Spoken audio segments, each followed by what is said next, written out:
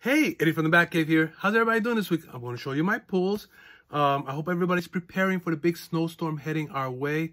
If you need to get out, please make sure you get your bread, your milk, your eggs, cereal, ice cream, all the snacks you can eat if you get snowed in. So that way you can read your comic books and don't have to worry about going out there unless you got a shovel. Yeah, that sucks. But other than that, stay safe. But first off, I want to give a shout out to Brian Rourke from ESPN. Brian, thank you very much for watching my videos. I really appreciate it.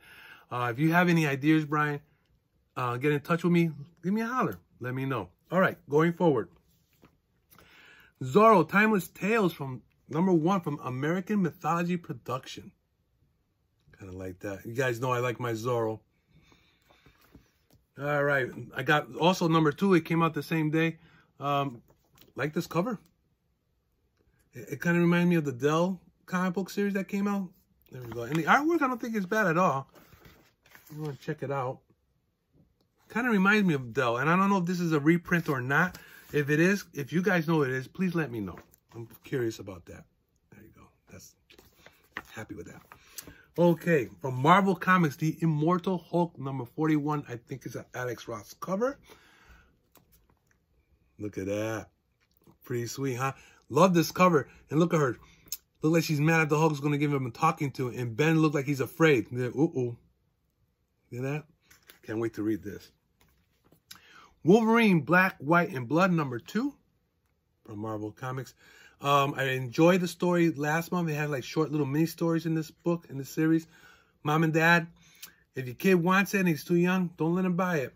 It's kind of violent. And it also says parental advisory. Okay, just to give you that warning. To make sure you're buying this for the right age. But I can't wait to read this one because I enjoyed last month's. Captain America #27, Alex Ross cover.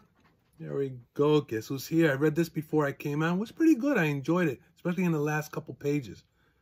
There you go. Also from Marvel, Symbiote Spider-Man #2. There we go.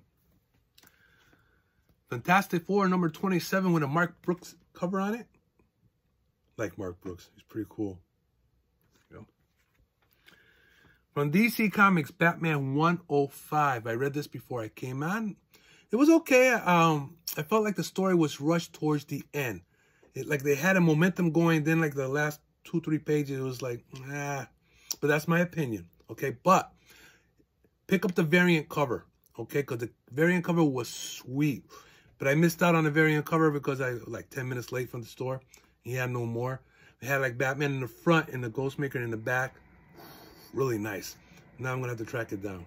There you go. Superman #28. The storyline continues with Sinmar. There you go. This has been this last run. All right. That's it for comics. So, big news last week. Kang's going to be the main villain for Ant-Man and the Wasp. And people are complaining that he's too much of a villain for those two guys. But, got to have faith in the Marvel production because they've been doing well so far. For those of you who don't know Kang, I'm going to look into my Marvel encyclopedia. His name is Nathaniel Richards, a descendant from Reed Richards, Mr. Fantastic. There we go. You can see that there. He's a big time traveler. He gained his powers and wealth through time traveling, and he's always wanting more to conquer. That's why he's called Kang the Conqueror.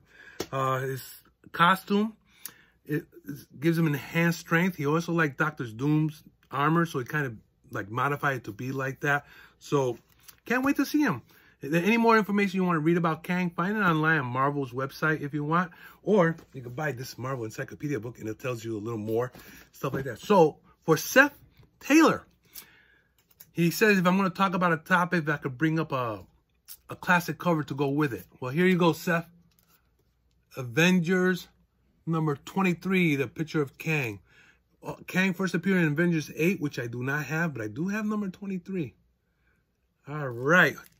Seth, I hope you like that. That's it, guys. That's all I have for you. Anything you want to talk about, give me a holler. You let me know. As always, from the Batcave, this is Eddie Nieves. See ya, and stay safe.